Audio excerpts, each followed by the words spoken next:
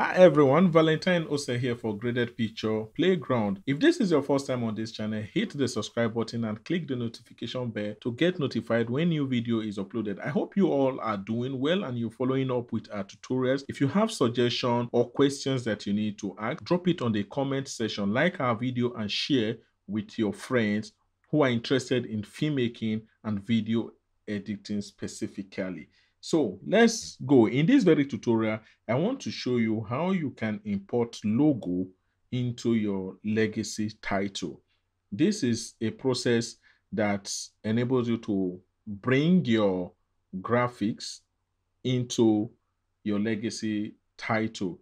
And this could be graphics that you created with Photoshop or Cinema 4D that you want to use in your Premiere Pro CC. To get it done, let's go to New. If you've not seen tutorials on how to use and locate the legacy title, hit the card icon to watch that tutorial. Come to your legacy title and it will take the timeline setting and you click on OK. So all you do is pick this icon and click on the center, right click, and you have a bunch of options. What you do is scroll down to your insert graphics and pick this. It will take you to wherever you likely have your graphics. So I have one, which is my logo on my desktop. So I click on it and open.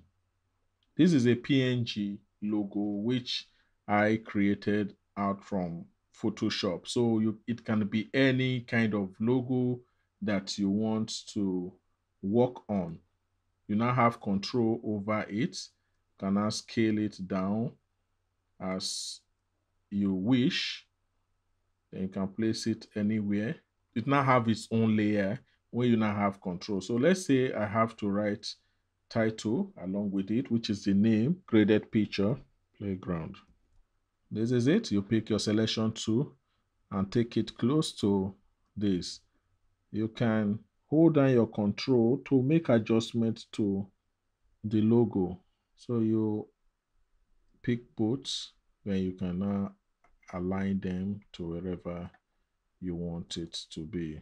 So this is how you bring in your graphics, whether logo, whether any kind of thing that you may have designed, so long as either PNG or JPEG, you can insert it into your Premiere Pro through the legacy title. I hope this tutorial helps and you've learned something from it. If you have any question, drop it on the comment section so that we all get interacted and other persons could learn. I am Valentine Ose. See you in our next tutorial.